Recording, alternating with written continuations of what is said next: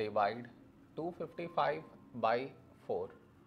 To do this division, we should frame it in this way. 255 here, 4 here. This is your step 1. Next, here we have 2, here 4. 2 smaller than 4. So we should take two numbers, 25. A number close to 25 in 4 table is 4, 6, 24. Now we should subtract, we get 1. After this, bring down the beside number. So 5 down, so 15. A number close to 15 in 4 table is 4 3s 12.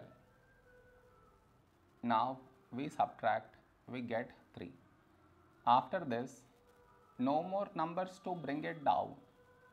So what we do is, we put dot, take 0. So 30.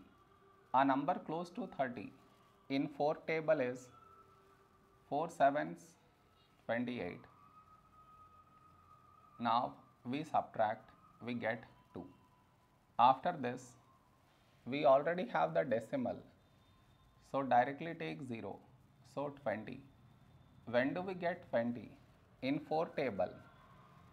4 5s 20. Now we subtract, we get 0. We got remainder 0. So this is our quotient.